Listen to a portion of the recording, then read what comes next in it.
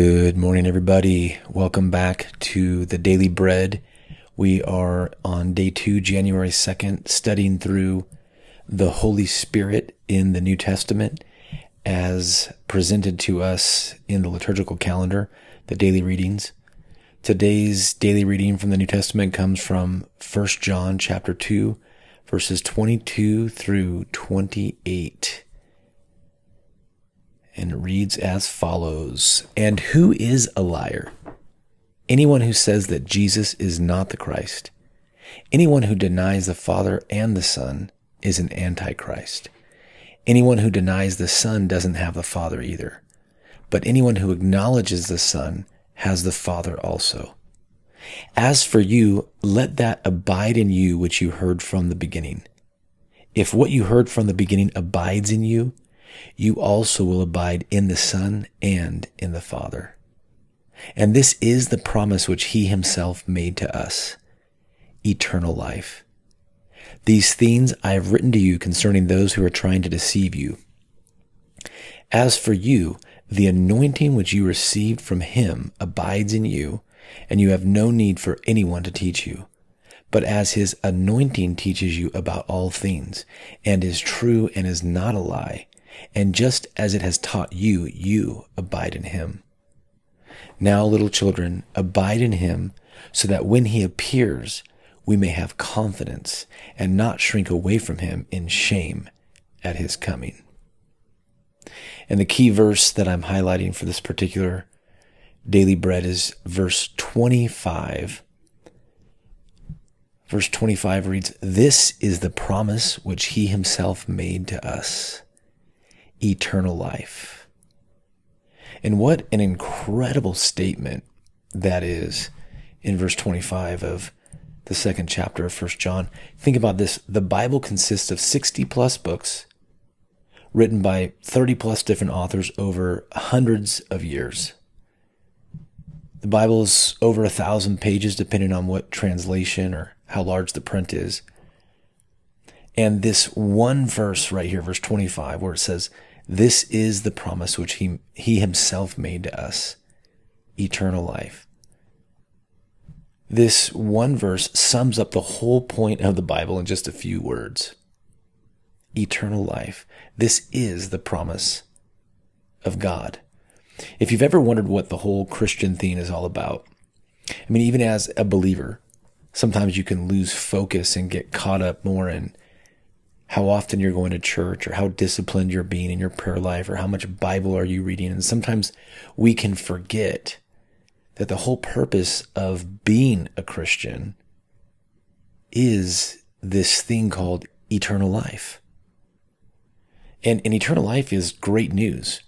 The most famous verse in the Bible that's known by even folks who aren't Christians comes from John 3:16. So if you're reading 1 John, you realize that when he says, "This is the promise which he himself made to us, eternal life," John was actually quoting himself from his previous writing in the Gospel of John, in which he quotes Jesus, who said, "He who believes in me will never perish, but have eternal life." And this is the good news, the gospel. "He who believes in me will never perish, but have eternal life." Those were the words of Jesus. And I'll tell you what, I've heard thousands of teachings over the years on various topics from Scripture. But this message right here has got to be my absolute favorite. God has promised us eternal life. And if you listen to the Daily Bread teaching from yesterday, we talked about what eternal life actually is. The Gospel of John tells us in chapter 17 and verse 3, Jesus says, "This is eternal life, that they may know you, the one true God, and Jesus Christ, whom you have sent." In other words, eternal life is literally a relationship with God, a relationship that begins here in this lifetime and extends on forever into eternity, even after we die. It goes on forever and ever, a never-ending relationship with God, who is love. In fact, Jesus said, "And lo, I will be with you always, even until the end of the age." He said, "I will never leave you nor forsake you. He said, he who believes in me will never perish, but have eternal life. And eternal life is a relationship with him. And, the great thing about God is that he cannot lie. And this relationship that he has with us, this eternal life, this eternal relationship with God, it's a covenant. It's based on covenant, not just goodwill. So, in other words, God has sworn on an oath to us that by the blood of his own Son, he will sustain us, protect us, love us, provide for us. He'll keep us in his love from now through all eternity. In fact, Jesus said in the Gospel of John, chapter 10, verse 28 through 30, he said, I give them eternal life, and they will never perish. No one can snatch them out of my hand. My Father who has given them to me is greater than all. No one can snatch them out of my Father's hand. I and the Father are one. So Jesus is saying there that we are in Jesus' hand, and Jesus is in the Father's hand, and that makes those of us who are sons and daughters of God doubly protected. And Jesus says, nobody can snatch us out of his hands or the Father's hands. This is the promise, eternal life, a relationship with God forever, where he's our protector, he's our guardian, he's our provider. It's a great deal. It's the best deal going. And the thing is, not only does God provide us with earthly goods, but he also provides us with love, joy, peace, patience, kindness, wisdom. What a promise we have. This is the promise he made to us, eternal life. What a great deal we have as Christians. But I do have a question for you. If God's promise to you and to I, if it is eternal life, and Jesus says that this is eternal life, that you may know God, the one true God, and Jesus Christ whom he has sent.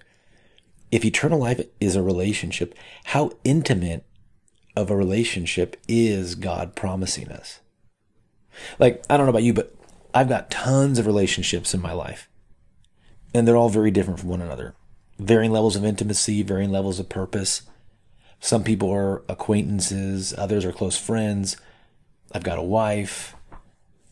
So, like, what kind of relationship is this eternal life relationship that God promises us? I believe that the answer is that it's actually up to us. It's actually up to you. If you're sitting there on your laptop or your cell phone or wherever you're at, the type of eternal life relationship that you have with God is really up to you. God is willing to be as intimate with you as you are willing to be intimate with him. As much time as you're willing to give God, he's willing to give that to you as well. As much as you seek him, you will find him. As often as you knock, he will open the door. As often as you ask, you will receive. These were Jesus' words. Matthew chapter 7, he said, ask and it will be given to you. Seek and you will find. Knock and the door will be opened. For everyone who asks receives. The one who seeks finds, and to the one who knocks, the door will be opened. So this is the promise of God, eternal life. As much intimacy with Jesus as you want. I love the example given in the Old Testament where there is a lady who is poor. I believe she's a widow. And Isaiah the prophet, or Elijah the prophet, meets with her, and she's complaining that her and her son are going to die. And he says, no, you're not. Go and get jars and I will fill them up. God will fill them up with oil. And she went and she got a bunch of jars. And the word of the Lord says that as many jars as she got, they were all filled with oil. As much room as you will make for the Lord, he will make for you. So there's degrees of experiencing eternal life. And, when we view eternal life as a relationship and not just a future destination, it really changes things. I know sometimes people think that eternal life is a future place where they go to heaven when they die and spend time with God, but eternal life begins now. It's a relationship that starts now. And I don't know about you, but I want to experience as much eternal relationship with Jesus as I possibly can, even in this lifetime. I don't want to wait until I die to start getting to know him. And that's really the topic we covered in yesterday's Daily Bread. How exactly do we develop that relationship? It's a good question. Oftentimes when people think of developing a relationship with Jesus, they say, well, how do I develop a relationship with somebody who I can't see? My neighbor, I can go next door, I can knock on the door, I can spend time with them, I can get to know them. But how do we develop a relationship with Jesus, who is now seated at the right hand of the Father in heaven? We don't see him. He's not walking around on the earth as a Jewish rabbi or a Jewish carpenter. So how do we interact with him? How do we engage with this eternal life? If his promise to us is an eternal relationship that begins now, but he's not walking the earth anymore, he's actually seated in heaven with the Father, how do we interact with him? And that's where today's passage addresses this. Yesterday's Daily Bread teaching addressed it as well. In 1 John chapter 2, verse 27 from today's reading, it says, "As for you, the anointing which you received from him abides in you, and is true and is not a lie, and just as it has taught you, you abide in him." You see, it's the anointing. It's the Holy Spirit who teaches us all things, and through whom we have access to Jesus and the Father. And this is taught all throughout the entire New Testament. In fact, Jesus himself said in John chapter 14 and verse 16, he said, "And I will ask the Father, and he will give you another advocate to be with you forever, the Spirit of truth. For he abides with you and will be in you." The Holy Spirit is the promise of the Father. Peter said, repent. And in the book of Acts, Peter said, repent and be baptized, and you will receive the promise of the Holy Spirit. Just as Ezekiel promised, or the Lord promised through the prophet Ezekiel, in Ezekiel 36, verse 26 and 27, he said, "Then I will sprinkle clean water on you, and you will be clean." That's the picture of baptism. "I will cleanse you from all your filthiness and from all your idols. Moreover, I will give you a new heart and put a new spirit within you. And I will remove the heart of stone from your flesh and give you a heart of flesh. And I will put my spirit within you and bring it about so that you walk in my statutes and are careful to follow my ordinances." So the way that we enter into this relationship with this invisible Jesus, who's now seated at the right hand of the Father in heaven, is through the Holy Spirit. The Holy Spirit who's been deposited on the inside of us to help us walk in God's ways. In fact, Jesus said, "He who has my commands and keeps them is the one who loves me. And the one who loves me will be loved by my Father, and he will reveal himself to them." So Jesus speaks to us through the Holy Spirit. And then as we get to know Jesus and we learn to obey him, the Father then reveals more and more to us. The relationship expands, so to speak. But the key here that I'm focusing on is the Holy Spirit. It's the Holy Spirit who reveals Jesus' words to us. It's the Holy Spirit who leads us and guides us into all truth. The Holy Spirit is the helper who we interact with and through who we get to know both Jesus and the Father. So come, Holy Spirit, come and fill the hearts of the faithful with the intimate knowledge of Christ. Start right now. Start today.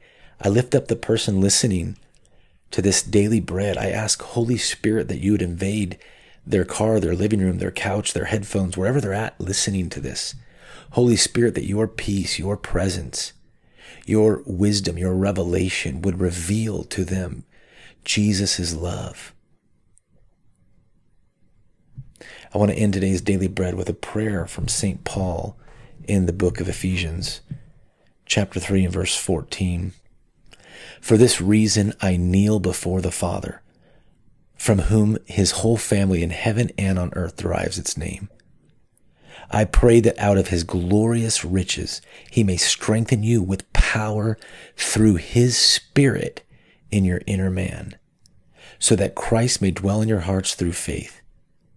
And I pray that you, being rooted and grounded in love, may have power together with all the saints to grasp how wide and long and high and deep is the love of Christ, and to know this love that surpasses knowledge, that you may be filled to the measure of all the fullness of God.